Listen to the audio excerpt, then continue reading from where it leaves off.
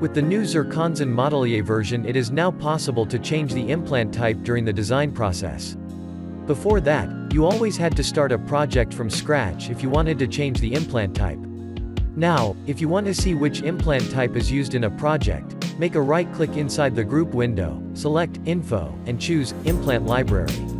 In this way, you can not only see which implant type is used, but also order it directly from here. To change the implant type, open the master menu and make a right-click on the background, or directly on the implant you want to change, and select Detect Implant Position. After that, you can change the implant type.